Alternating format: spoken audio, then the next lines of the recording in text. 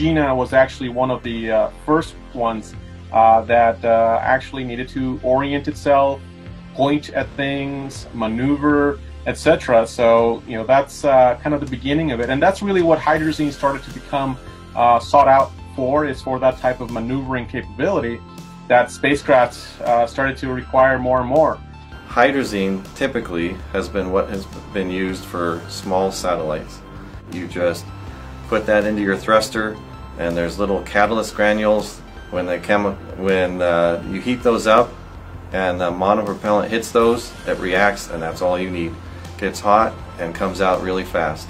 I have participated in load operations with hydrazines and mixed oxides of nitrogen, and it is a tremendous effort, and you carry a little bit of duress with you when you're in operations. So if you are going to handle it, you have to wear very special suits. You have to have a lot of people there just in case something bad did happen. And anyone not involved with that is completely out of the building.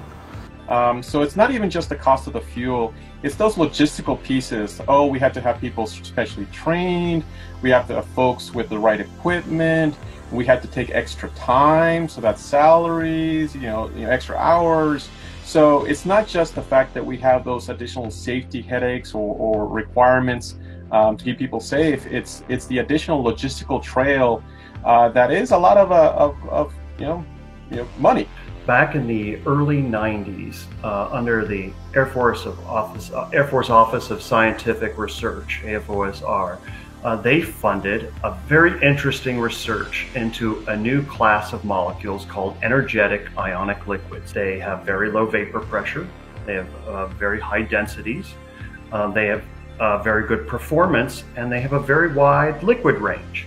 We developed a propellant, a liquid monopropellant for spacecraft, that these properties lend themselves very well for very low toxicity because of the reduced vapor pressure. We go from a hydrazine, where you have to wear a full special suit, to our green propellants, where you have to wear glasses, maybe a face shield, some gloves, and that's about it. As well as having this high density and higher performance, it offered 50% better performance in volumetric impulse over hydrazine. So that allows you to do a lot of different things. You can either have one satellite that stays up there a lot longer. You can have a satellite that carries a lot more with it, a lot more payload, can do a lot more things for the time it's up there. Or it can allow you to use smaller rockets, launch vehicles, to launch your satellite into orbit. And then along came the GPIM mission.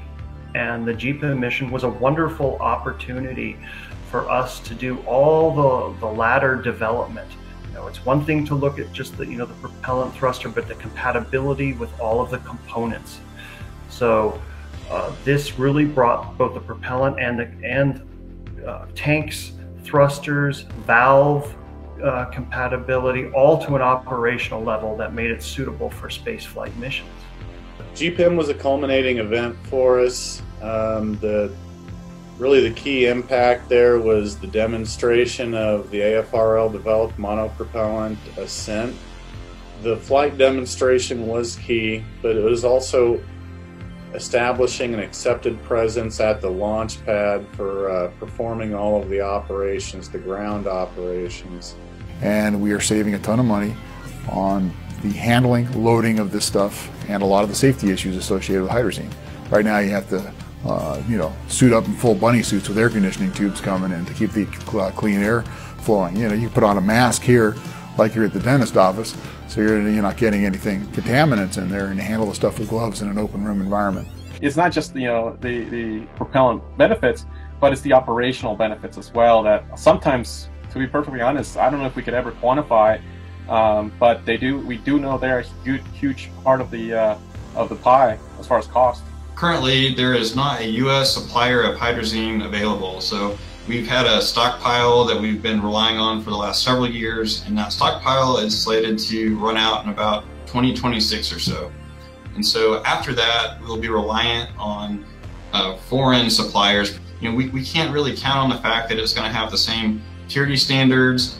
And because it doesn't have the same purity standards, we really can't guarantee how it's actually going to perform whenever we put it in a thruster. So, with these, multi-million, even billion-dollar satellites, we really don't want to put those at risk with a subpar type of propellant. And what makes ASCENT so great is that it offers about a 50% or so performance boost over hydrazine.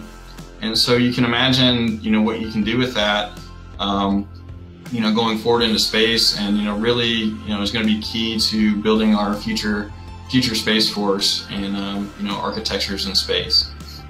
So many people's work went into that spacecraft, and it was a great deal of anticipation on all of our parts that this be a success. This was the second Falcon Heavy that had ever flown, and we were all very nervous, and it was quite emotional when it took off and was successful. And watching the Falcon Heavy was quite a show. It was a great evening, and I didn't mind staying up all night.